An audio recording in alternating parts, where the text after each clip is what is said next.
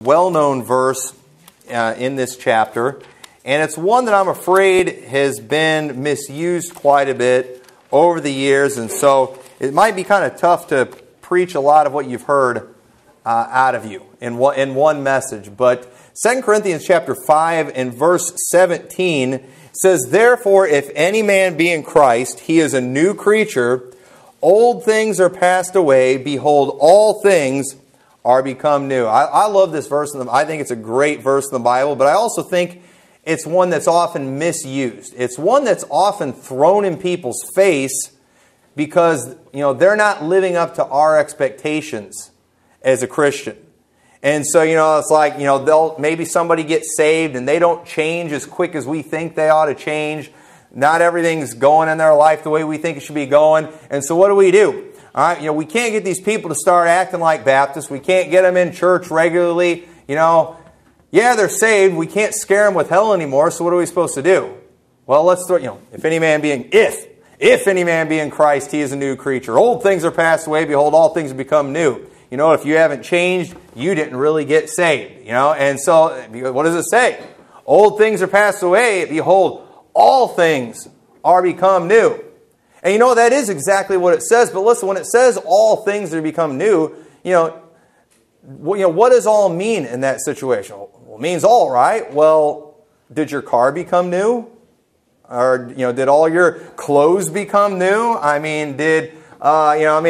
Obviously there's something specific that's talking about, okay? It's not, all things. And what we'll kind of do is we'll just kind of take that to mean whatever we want. And then, normally in a typical Baptist church, I'd preach, I would give you this one verse, all things become new, and then I would preach an alliterated message on things that should become new in the life of a Christian, and then, the things you used to do, don't do them anymore. We'd sing that song maybe, the things you used to smoke, you don't smoke, and I can rip on whatever I want to after that, all right? Because I got my text verse, all things become new, and just everything that I don't like that people do, man, I'm ready to preach on it, and I got Bible to back it up, because all things have become new. But what is that talking about specifically?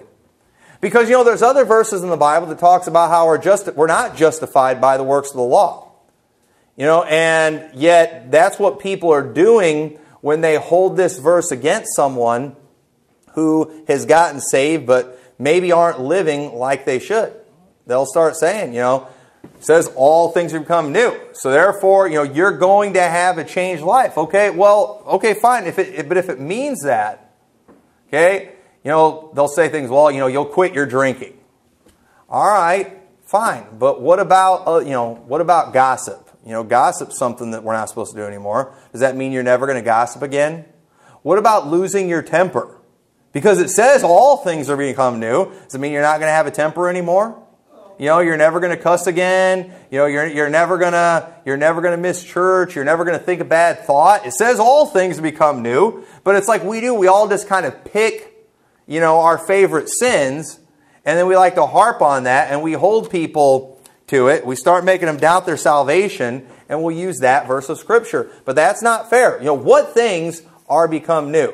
What exactly is this? And once again, I say this all the time, and I'm going to say it again. We tend sometimes to just take one verse and we zero in on that one verse, and we just make it mean whatever we want it to mean. But we got to zoom out. You got to look at the verses before it. You got to look at the verses after it. You have to look at the context of what it's talking about to get the full understanding. You got to read more than just one verse a day, and even just one chapter a day. Sometimes you got to read multiple chapters to get the full context. Sometimes you got to look at the whole Bible in order to get the full context of something. But let's go ahead and start reading through chapter 5, and then I think you'll see very clearly what this is talking about. And it turns out it actually kind of, the way people are interpreting this passage is absolutely just dead wrong, and they're misusing it greatly. But we'll start reading in verse 1. It says, For ye know that if our earthly house of this tabernacle were dissolved, we have a building of God, an house not made with hands, eternal in the heavens. For in this we groan earnestly, desiring to be clothed upon with our house which is from heaven, if so be that being clothed we shall not be found naked. For we that are in this tabernacle do groan, being burdened, not for that we would be unclothed, but clothed upon, that mortality might be swallowed up of life. We see here in this passage, he's talking about we have this tabernacle right here, and this tabernacle is sinful. This tabernacle, this body, it has a fallen nature, and it's saying here we groan, and we're to be clothed with another tabernacle, with another house, one made without hands. What is that other tabernacle that it's talking about? Well, I believe it's talking about our new and glorified body. We'll turn over to 1 Corinthians chapter 15. 1 Corinthians chapter 15. See, now here in 2 Corinthians, they knew all about this. Paul had written this to them before in his last letter. But he said in 1 Corinthians 15:51, Behold, I show you a mystery. We shall not all sleep, but we shall all be changed. Okay? We haven't been changed yet into our glorified body. That has not happened yet, but it's going to happen. And it's going to happen in a moment, in the twinkling of an eye, at the last trump. For the trumpet shall sound, and the dead shall be raised incorruptible, and we shall be changed. For this corruptible must put on incorruption, and this mortal must put on immortality. So then when this corruptible shall have put on incorruption, and this mortal shall have put on immortality, then shall be brought to pass the saying that is written, Death is swallowed up in victory. O death, where is thy sting? O grave, where is thy victory? The sting of death is sin, and the strength of the sin is the law. But thanks be to God, which giveth us the victory through our Lord Jesus. So right here, we see that as believers, we're saved, but we still are in a sinful condition, aren't we? We still have a sinful body, and one of these days, our body is going to be changed into a body like His glorious body. This corruptible is going to put on incorruption. And when that happens, then shall be brought to pass the saying, Death is swallowed up in victory. And it said, and right now we are clothed upon, with mortality. But one of these days but we're going to be clothed upon with that immortality. That's something that's going to come, and it has not happened yet. But we are still in this sinful condition. And just, proof of that, if you're not sure, do any of you in here still sin? Well, why are you shaking your heads? Yes. If any man be in Christ, he's a new creature, right? Old things are passed away, but all things become new. Sinning is what you used to do, right? Well, no, we still sin because we still have this vile body. Okay, so that's not what that's talking about in verse 17. So we see here in this same chapter, he's talking about how we have that desire to be clothed upon with that tabernacle or that house that's made without hands. We're specifically talking about our new body that we are going to receive when Jesus Christ returns. For those of us who die, we're going to receive that at the resurrection. And if those of us who are alive and remain to the coming of Christ, we're going to receive that when we see Him. 1 John chapter 3 and verse 2 says, Beloved, now are we the sons of God, and it doth not yet appear what we shall be, but we know that when He shall appear, we shall be like Him, for we shall see Him as He is. So I'm not looking at the finished product right here. What I'm seeing right now is not the finished product. It doth not yet appear what ye shall be. I don't know what you're going to look like one of these days, but I do know this. I know right now we're the sons of God. If you've believed on Christ, you are saved today. Even though you are still in a sinful condition, you are still saved. You are still on your way to heaven. And I know that when He appears, you're going to be like Him. How do I know that? That's what the Bible teaches. That's what the Bible says. But that day has not come yet. We are not there yet. I have not seen Jesus Christ in the flesh yet, and therefore I still am in this physical body. I'm walking by faith and not by sight right now. So it's very clear here in chapter 5 that we are still sinful, and we are still in a sinful condition in our body. And then look at verse 5. It says, Now He that hath wrought us for the selfsame thing is God, who also hath given unto us the earnest of the Spirit. Therefore we are always confident, knowing that whilst we are at home in the body, we are absent from the Lord. For we walk by faith and not by sight. We are confident, I say, and willing rather to be absent from the body and to be present with the Lord. As believers, it's our desire to be absent from the body so we can be at home with the Lord. We want that. We're right now, we're still in this sinful condition. We don't want to be sinful.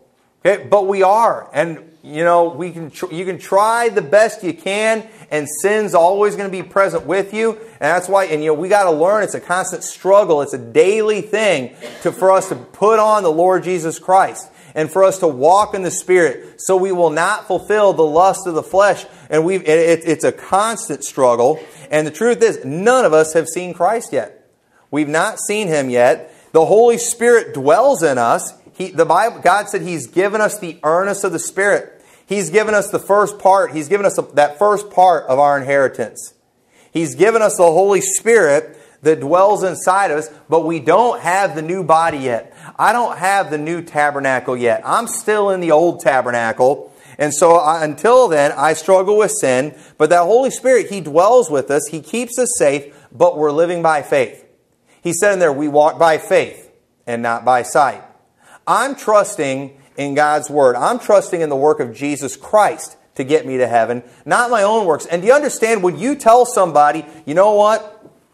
I don't like how little you changed since you've got saved. If any man be in Christ, he's a new creature. Old things are passed away, behold, all things become new. You know what they start to do? They start to look at themselves for salvation. Oh man, I'm not being good enough. Oh man, if I'm going to have confidence in my salvation, I've got to quit doing this and I've got to start doing that. And listen, salvation is all about the work of Jesus Christ, isn't it? It's all about putting your faith and trust in His work and what He did. And that's something that we believe by faith. I believe that Jesus paid it all. I believe He paid every bit of it. I believe He did the work. I believe that salvation comes by believing on Him, and that it is without works. And I believe that I'm saved today. Why? Not because of my changed life, but because God's Word tells me that I am. And I'm walking by faith, not by sight. When we start talking about people's actions and the changes in their life, that right there, it's getting people to walk by sight. Look at sight. We're walking by faith, is what it says very clearly in that passage. And we are still living by faith. And you know what? It's always been that way when it comes to salvation. Habakkuk 2:4. Behold, his soul which is lifted up is not upright in him, but the just shall live by faith. They taught that back in the Old Testament. That was repeated in Romans 1:17. For therein is the righteousness of God revealed from faith to faith, as it is written, the just shall live by faith. Galatians 3:11. But no man is justified by the law in the sight of God, for it is evident, for the just shall live by faith. And it's mentioned again in Hebrews, the just shall live by faith. We don't prove we're saved. I shouldn't be trying to prove to you or myself or anyone else that I'm saved by my keeping of the works of the law, because the Bible says, by the works of the law shall no flesh be justified. I'm always going to fail when it comes to my keeping of the law. I'm always going to come short when it comes to my keeping of the law. And so the Bible says, the just shall live by faith. Their faith and our faith is in the work of Jesus Christ. And so we get saved just like they got saved in the Old Testament, by grace, through faith, without works. And you understand the way I was using verse 17, the way we throw that at people, we're making salvation about works. And that's completely inappropriate. And it flies in the face of everything we've read so far here in chapter 5. So, showing just what a misuse that is. So look at verse 9. It says, wherefore we labor, that whether present or absent, we may be accepted of Him. For we must all appear before the judgment seat of Christ, that everyone may receive the things done in his body, according to that he hath done, whether it be good or bad. Knowing therefore the terror of the Lord, we persuade men, but we are made manifest unto God, and I trust also are made manifest in your consciences. So we see a couple things here that might make you nervous a little bit. First of all, notice that it says, wherefore we labor. It says we're laboring to be accepted of Him. Now, doesn't that fly in the face of it's not about works? What's that talking about right there? So, well, first off, as believers with the hope of eternal life, we are supposed to be living in a way and striving to please God, shouldn't we? We ought to do good works, okay? We were not saved by works, but we were saved unto good works. When you get saved, God wants you to change your life. God wants you to do good. God wants you to get baptized. He wants you to go to church. He wants you to give in the offering. He wants you to love your neighbor. He wants you to go soul winning. God wants you to do all those things, but God didn't make any of those things a requirement for salvation. And none of those things, none of those works make us acceptable to God. However, we see here in this passage, though, it says, wherefore we labor that whether present or absent, okay, we may be accepted of Him. All right, so how do we labor to be accepted of God if we cannot be accepted by the works of the law? Well, here's the thing. Who is he writing to in here in Corinthians? He's not writing to lost people. He's writing to saved people. He's writing to believers. He's writing to people who have already been made accepted. They've been made accepted through Jesus Christ. Okay? What's he talking about here? Then he says, for we must all appear before the judgment seat of Christ. But wait, who all appears before the judgment seat of Christ? Do lost people appear before the judgment seat of Christ? Absolutely not. Lost people are going to appear before the great white throne of judgment, not the judgment seat of Christ. I think everyone agrees that the judgment seat of Christ is for believers. That's where the saved people are going to be judged by God. But understand, everyone who stands before the judgment seat of Christ and is judged, 100% of those people are going to go into heaven, just like 100% of people who stand before the great white throne of judgment and are going to be judged are going to go to hell. See, this is right here what this is talking about. This is not talking about being acceptable for salvation. But this is talking about whether or not we're going to get rewarded or not. Okay? And I've said it before, I'll say it again. Salvation is free. Therefore, if we work, if we labor for God, He owes us rewards. Because salvation was free. And so we don't owe God a life of service because we are saved. Okay? Now, we should give God a life of service, but we don't owe it to Him. If we owed it to Him, then salvation wasn't free. But salvation was free, and so God blesses us. And God rewards us greatly. I mean, when you read about the rewards that God gives in heaven, Jesus talked one time about receiving 100-fold. Really, 100-fold for the labors we do. Why? We don't deserve that. God's just a good God. He wants to reward us. He wants to give us good things. And so He does. He pays us well. He pays His servants real well. So right here, we're not laboring to be saved, but we're laboring because we're going to stand before Him and we want to be rewarded. I want God to be pleased with the works I've done. I want to receive rewards for the works I've done. See, our salvation should never cause us to be arrogant. There's nothing about the fact that we're saved that should make us arrogant. We didn't deserve it. We didn't do anything for it. So why would we be arrogant? Why would we get lifted up with pride because we're saved? It's been offered to everybody. Anybody can be saved. Whosoever will may come.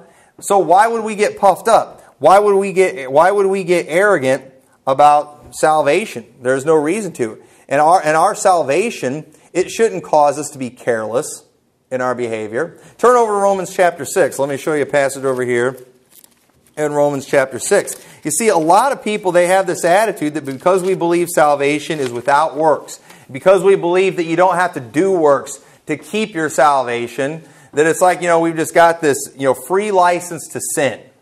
But it says also there in 2 Corinthians 5, knowing therefore the terror of the Lord, we persuade men. Okay, it's a fearful thing to fall into the hands of a living God. We understand we are going to have to face off with Him one of these days. We're going to stand before Him face to face, and we're going to answer for the things that we have done. And so listen, if you want to live like the devil while you're saved, you can and still go to heaven. But you're going to stand before Jesus Christ one of these days, and I promise you will regret it. I promise you will greatly regret it. You will be sorry. In fact, I believe you'll be sorry before you even stand before Him, because sin brings misery. Sin brings heartache. Your life's going to stink if you don't live for God. If you don't change your life, you're going to live a sorry existence here on this earth, and you're going to stand before God, and you're going to have no rewards. And you're going to be greatly sorry. So let me tell you, there is no license to sin here, just because of the fact we don't have to worry about going to hell. But it says in Romans chapter 6, verse 1, what shall we say then? Shall we continue in sin that grace may abound? God forbid. How shall we that are dead to sin live any longer therein? Know ye not that so many of us as were baptized into Jesus Christ were baptized into His death? Therefore we are buried with Him by baptism into death, that like as Christ was raised up from the dead by the glory of the Father, even so we also should walk in the newness of life. For if we have been planted together in the likeness of His death, we shall also be also in the likeness of His resurrection. Knowing this, that our old man is crucified with Him, that the body of sin might be destroyed, that henceforth we should not serve sin. For he that is dead is freed from sin. Now if we be dead with Christ, we believe that we shall also live with Him. Knowing that Christ being raised from the dead dieth no more, death hath no more dominion over Him. For in that He died unto sin once, but in that He liveth unto God. We see here in this passage that, as believers that are in Christ, that Jesus Christ, He conquered sin for us. We don't have to sin. Okay? And when you do, when you sin, when you mess up, it's because you sinned and you messed up. And you didn't have to do that. We can be victorious over sin in our life. There's a lot of lost people out there that just can't seem to get victory over sin in their life. They just can't seem to get victory in any area. But as believers, we don't have an excuse. We have Christ in us. Now, is it anywhere in that passage, does it guarantee that 100% of the time you'll always have success? No, but it does guarantee success is available if we'll take it, but we don't always take it. And that's very clear throughout the Scriptures that sometimes we do, sometimes we choose to walk in the flesh. And when we do, we fulfill the lust of the flesh. But victory is always there. Whenever we don't have victory, it's because we rejected victory. Jesus Christ has gotten victory over sin, and victory is always available. Whatever sin you're struggling with in your life, if you're not getting victory, it's not because victory is not available. It's because you're rejecting victory. It's because you're choosing to walk in the flesh rather than the Spirit, and you have no excuse for that. One of these days when you stand before Christ, He's going to ask you why you didn't get victory over those things in your life. Why you couldn't get victory over that flesh, because He provided what you needed. He conquered sin for you on the cross. He gave you the Holy Spirit. And you will regret not getting victory over that sin. We have no excuse to continue living a life of sin. We ought to do the right thing. But I'm here today to tell you that it's not going to happen 100% of the time to 100% of the people. And you have no business going and pointing at other people and based on their works, saying they're saved or not saved. And using 2 Corinthians 5:17 in that way. There's not a guarantee. In fact, when you look at the Bible, when it talks about those who are not saved, people who say they are saved or not saved, you know what it tells you to go off of? It's not their works, it's their doctrine.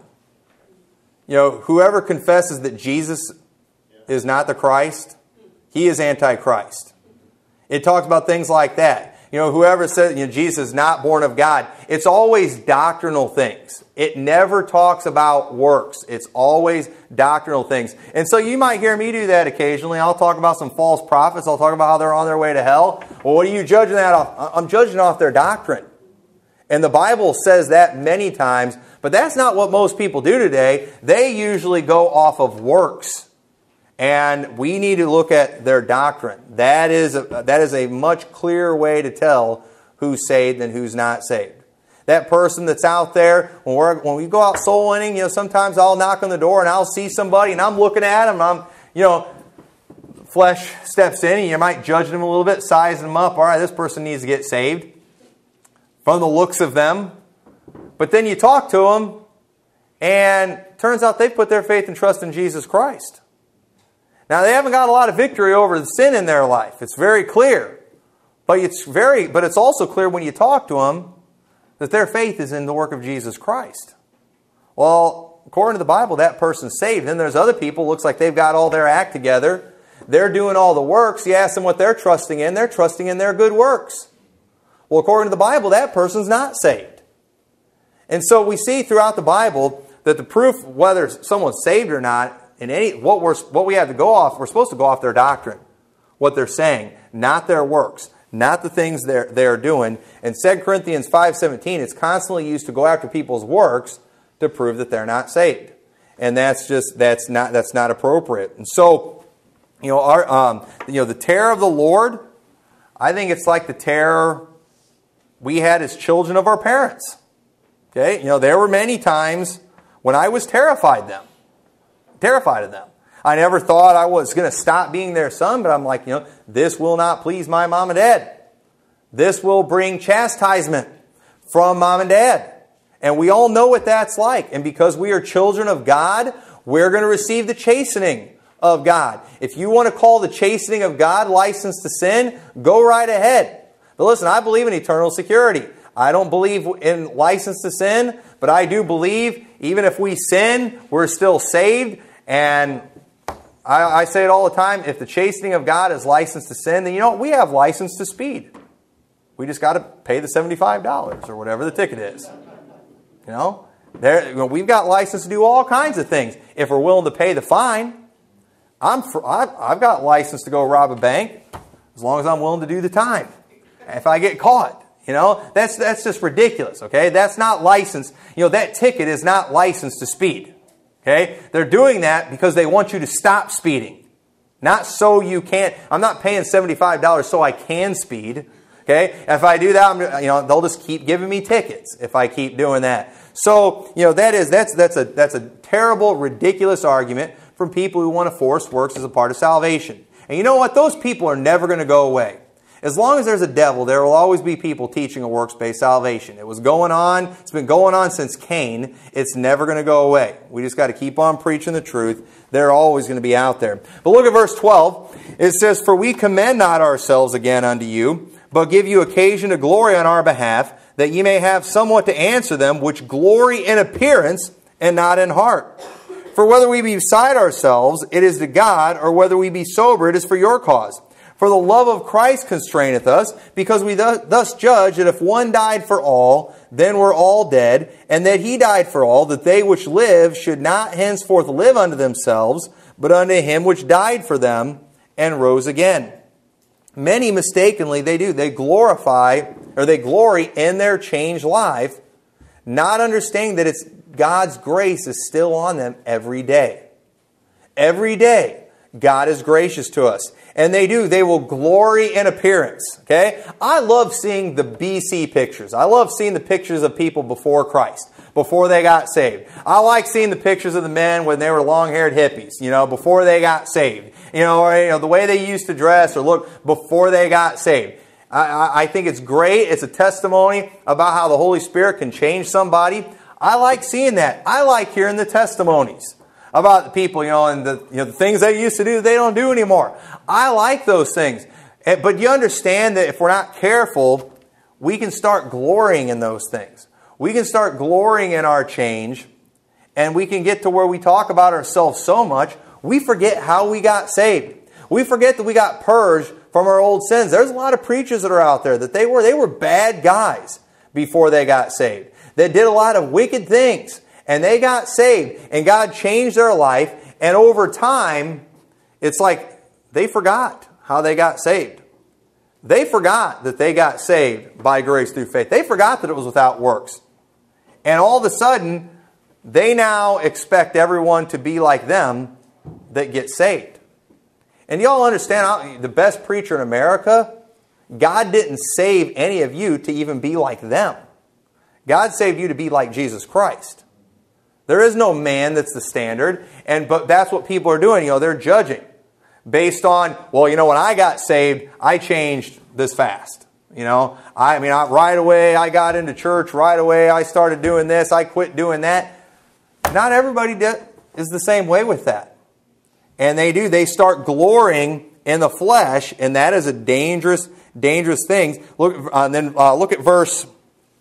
We often judge who is saved by those outward things, but the obedience of a believer, it's something that comes from the heart, and we see that there in that verse. The love of Christ constraineth us. And we do where the love that He shows us, the goodness that He showed us, it causes us to want to live for Him. It causes us to want to do good for Him. And look what it says in verse 16. It says, "Wherefore, henceforth know we no man after the flesh. Yea, though we have known Christ after the flesh, yet now henceforth know we Him no more." What does that mean? Well, when it's saying, "Henceforth know we no man after the flesh," this isn't about anyone in the flesh. Okay, we don't know anyone in the flesh that we're trying to be like, even though we have known Christ in the flesh, but yet now know we Him no more. Jesus Christ is not here in the flesh anymore. He was here in the flesh, but now He's not. So there is nobody that we look at in the flesh that we pattern everything after, that we go off. There is no standard here on this earth, any person in the flesh that we can look to, and that's a Christian right there. That's what a person needs to be. If you're saved, you got to be that right there. You got to be that person. No, this isn't about anybody in the flesh. Even though we have known Christ in the flesh, yet henceforth know we Him no more. He's not going to be here in the flesh anymore until He returns, and then we'll be like Him then. So we're not going off those things. We're not lifting up anyone in the flesh. We have no individual here on this earth that we praise more than anyone else. We don't have a pope. We don't believe in a vicar of Christ here on this earth. We don't believe in any of those things. We don't have any of those things. I, as a pastor of this church, I am none of those things. We don't have those things. We have faith in Jesus Christ. That's the one that we go off of. He is the standard, and we have His Word. That is where we learn about Him and where we find out how to be like Him in His Word. And so there's often entire brands of Christianity that are designed off of people whose flesh we're impressed with. We're impressed with that guy. He's such a great example of a great Christian. And it's like everybody strives to be like that individual. And there's nothing wrong with us learning from other people, but we're treading on dangerous ground when we have whole religions being formed kind of around an individual. And everybody's just trying to be like a person. Everybody's always talking about a person. We're supposed to be talking about Jesus Christ. And He's not going to share His glory with anyone else. And so we're not trying to be like anyone in the flesh. We're only trying to be like Christ. So then we get to verse 17. All right. So what does verse 17 mean? So let's go ahead and read the rest of the passage. It says, "Therefore, if any man be in Christ, he is a new creature. Old things are passed away. Behold, all things are become new. And all things are of God, who hath reconciled us to Himself by Jesus Christ, and hath given to us the ministry of reconciliation, to wit, that God was in Christ, reconciling the world unto Himself, not imputing their trespasses unto them, and hath committed unto us the word of reconciliation. Now then we are ambassadors for Christ, as though God did beseech you by us. We pray you in Christ's stead, be ye reconciled to God, for He hath made Him to be sin for us, who knew no sin, that we might be made the righteousness of God in Him." So verse 17, therefore, whenever you say that word therefore, okay, what's the word therefore, all right? Well, we're supposed to be taking into context what was said before, all right? So having said all the things that we saw before, we see things like the fact that we are still in this earthly tabernacle. We groan to be clothed with that tabernacle made without hands, that house made without hands. We look for that. We long for that. Right now, we're walking by faith. We're not walking by sight. And so, we're not going off of anybody in the flesh. We're following after Jesus Christ. And so, therefore, if any man be in Christ, he is a new creature. Old things are passed away, behold, all things are become new. You know what this means? It means it's not about the flesh anymore. This is what's become new. It's not about the flesh anymore. No, because, what is it that people were always trying to do in the Old Testament? They were always doing these cleansings, weren't they? They would do these cleansing. They would try to clean themselves up. They would have all these works and these laws that they would try to keep. Why? So they could be acceptable to God. They were always trying to keep these laws, and they were always failing. And what was it they were always looking at? They're always looking at their flesh. What do I have to do? What do I have to keep? And you know what? All things have become new. It's not about the flesh anymore. It's not about the keeping of the law anymore. It's not about what tribe or where you descend from. You don't have to be physically descended from a Jew. That has nothing to do with it anymore. It's not about the flesh. That's what's become new. It is not about the flesh. And then also, those who are saved, they don't have their sins imputed unto them. Look at the very next thing it says in verse 19, to wit that God was in Christ reconciling the world unto himself, not imputing their trespasses unto them. Okay? That's a new thing. We're not paying for our sins. Jesus Christ paid for our sins for us, and we're not having our sins imputed unto us. So that right there, when you see that right there, you can't say, if any man be in Christ, he's a new creature, and then hold that against people like you're not keeping the law good enough. Listen, one of the things that have become new is not that we don't do anything that we used to do. What has become new is now our sins aren't imputed unto us. Now, what's become new is, even though I was a sinner before and I'm still a sinner today, my sins are not imputed unto me. I am not under the wrath of God anymore. That's what's become new. The Bible teaches in John 3:16, where it talks about God so loved the world. We all know that verse. And then it goes on, it says, he that believeth on him is not condemned. He that believeth not is condemned already, because he hath not believed in the name of the only begotten Son of God. Those who have not believed in the Lord Jesus Christ, the Bible says the wrath of God is on them. Well, why is the wrath of God on them? Because of the sin that is in their life. Well, what's different for us? Well, something's been made new for us. When we believe in the Lord Jesus Christ, our sin is not imputed unto us. Therefore, we are no longer under the wrath of God. We are free from those sins. We are cleansed from those sins. And God sees us as righteous, even though we're still in the flesh and we're not perfect. Even though we still mess up and we still sin, something has been made new. Our sins are not imputed unto us. But what are people doing when they take 2 Corinthians 5:17 and use it in that way? They're imputing people's sins unto them. Saying you're still under the wrath of God because you have this and this and this sin in your life. No, if we believe on Him, we are not under the wrath of God anymore. Why? Because if any man be in Christ, he is a new creature. I'm now a saved person. I now am a spiritual man. I am one that while still living in this tabernacle, still have sin. One thing that's new for me, my sins are not imputed unto me anymore. Listen, we're no better than people that are out there in the world. There's lost people I know that are better than some Christians that I know. But what's the difference? The just shall live by faith. We've put our faith and trust in Jesus Christ, and something's been made new. Our sins are not imputed unto us. I'm not going to be held accountable for those sins. I will never spend 1 second in hell.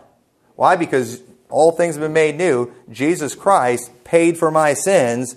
And those who are saved. Well, go ahead and turn over Romans chapter 4, verse 3.